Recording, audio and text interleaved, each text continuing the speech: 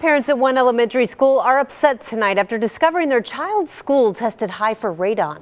The results for Warford Elementary came back with up to 5 times the EPA mitigation level in several classrooms. Teachers were told about the radon, but parents were initially left out of the loop. And they are upset, as 41 Action News reporter Alyssa Donovan discovered. Parents not happy about this. A letter sent to 41 Action News outlines concern from an employee at Warford Elementary after learning that the school had high levels of radon.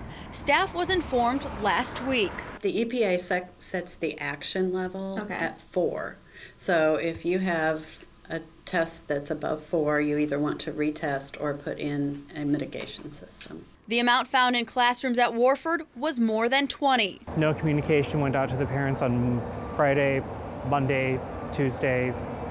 Last night, a leak went out to local news. James Slaughter has 2 kids who attend Warford. He's upset the school didn't inform parents immediately. But still, when you wake up in the morning and you see radioactive gas in your kid's school on a texted news story, instead of from the district, I was pretty upset this morning about that. So upset, he kept his kids home for the first half of school today. I didn't bring my kids to school at first because I didn't know how serious radon gas exposure was. A spokesperson with the Hickman Mills School District says the Missouri Health and Senior Services informed the school the amount found was not harmful to students, but in hindsight, they should have informed parents of the findings regardless of the results. Well, it's a radioactive gas, so none of it's good. Radon gas can cause lung cancer, but only after years of prolonged exposure. I think that it's up to every parent to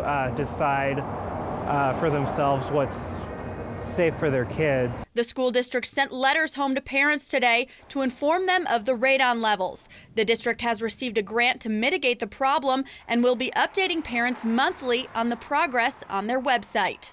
And this is National Radon Testing Month. Several counties in the area are giving away free radon test kits for your house. You can also get them from the state online. Reporting in Kansas City, Alyssa Donovan, 41 Action News.